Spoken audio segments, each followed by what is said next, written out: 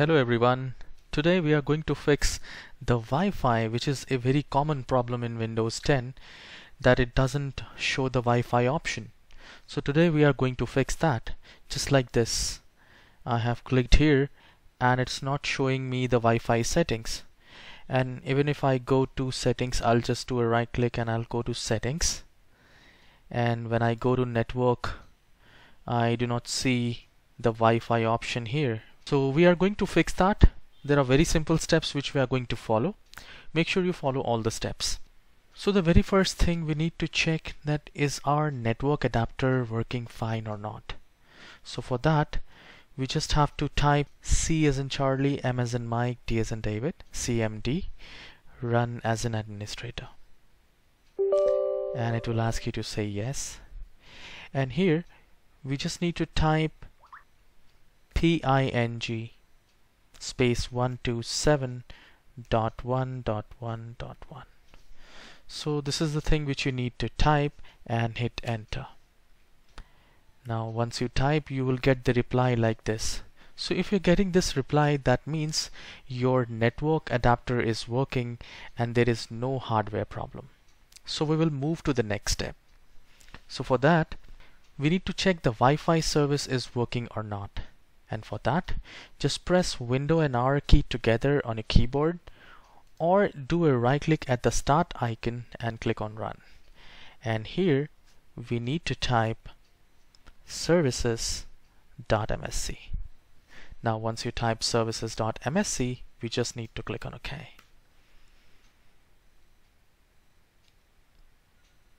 Now once you open it, I'll just maximize this.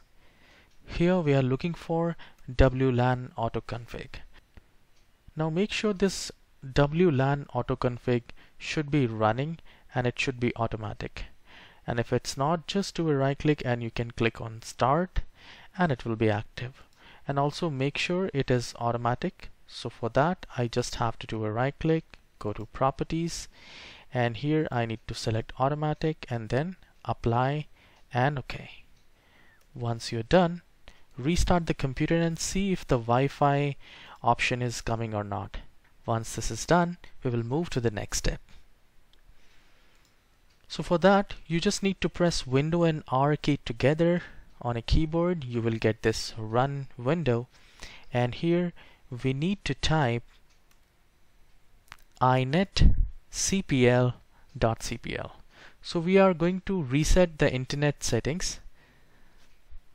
And for that we just have to go to Advanced tab. A window will appear like this. Go to the Advanced tab and just bottom Restore Advanced Settings and then click on Apply. So this will not fix the Wi-Fi problem, but it's going to reset the internet, which will be helpful in resolving the issue. Once this is done, we will move to the next step. For that, again press Window and R key together. And this time we are typing ncpa.cpl. Now once you enter ncpa.cpl, hit OK, and you will see a window like this. Network connection and the adapter. Now here, make sure the Wi-Fi is not disabled.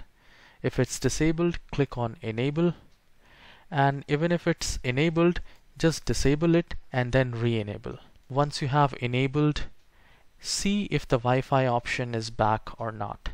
You can check it from here, or just simply do a right click, go to settings, and then network and internet, and here make sure, just check if you have got the option Wi-Fi. If it's not, we will move to the next step. So for that, I'll just close this window. Just do a right click on the start icon and go to Device Manager. Now once you are in Device Manager, we are going to update the Wi-Fi adapter. So here you need to look for your network adapter. It can be Intel, it can be Atheros or Broadcom, anything. I can see Intel Wi-Fi 6 is here. So for me, I'll just do a right click, I'll click on update driver and then search automatically for drivers. So after updating your Wi-Fi driver, restart the computer and see if it's working. And if it's not, just do a right click and click on update driver and browse my computer. Once you do that, select let me pick from available list. So click on that and here select the different driver. Check if it's working for you or not. So you can install the lower one, and if that doesn't work, then the next one and then the next one, like this. So once you install, restart the computer and see if your Wi-Fi is working or not. If it's not, we will move to the next step, and that step is just do a right click, click on uninstall device. Make sure you do not check this. So this should be always unchecked. Just click on uninstall and then restart the computer. So once we click on uninstall, it will only uninstall the driver for temporary basis, and once you restart the computer, your network adapter will be installed again. The driver will be installed again. So no worries. Once this is done, we will move to the next step if that doesn't work. For that, we just have to type cmd and run as an administrator. So we are going to reset the network profile. So we are going to reset and refresh. So for that, you just need to type, I'll just maximize so that you can see, it's netsh space winsock space reset. So once you type netsh space winsock space reset, hit enter, and this will reset the winsock, the network profile. And one more thing we need to do, and then restart the computer. So for that, so once you're done with the first command, we need to type the second command, which is netsh space int space ip space reset space log.txt. Once you type it, hit enter, and it will reset many things, and you just need to restart the computer and check if Wi-Fi is back or not. Just click here and see if the option is there or not. And if it's not, we will do the last step. For that, you just need to press Window and R and type msconfig. I'll just zoom it out. msconfig, hit OK. So once you do that, a new window will appear. We need to go to services. So once you are in services, make sure this hide all Microsoft services should be unchecked, and here disable all and then enable all. Make sure once you disable, enable all of them and then click on apply and OK.